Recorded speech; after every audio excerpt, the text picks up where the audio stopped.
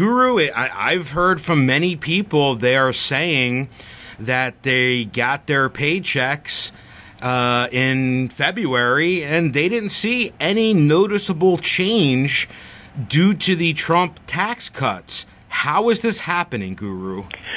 There's some things we need to keep in mind here, King. First of all, everyone's tax situation is unique.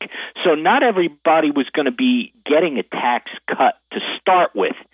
And then on top of that, not everyone's tax cut is going to be the same. So we can't generalize about these tax cuts and what's going to happen in people's paychecks across the board.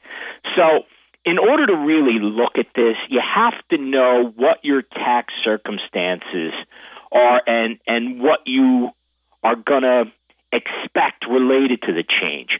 That means that you have to do a tax projection for 2018, and I'm not sure many people have done that. So let me give you an example.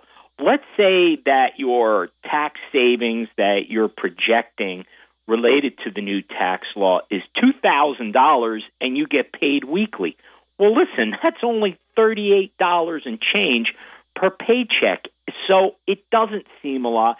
That doesn't seem like something that's really going to change your life. But if you take that extra dollars in each paycheck and you save it or you use it to pay down debt, at the end of the year, it will feel like much more than it looks like each week in your paycheck. So, looking at something that's going to be divided by 52, or if you're paid every other week by 26, the number doesn't seem that large. But look, the day of reckoning happens in April of 2019 when people are filing their tax returns for 2018 and they could actually see where they've landed with their taxes and how much the savings is going to be or not.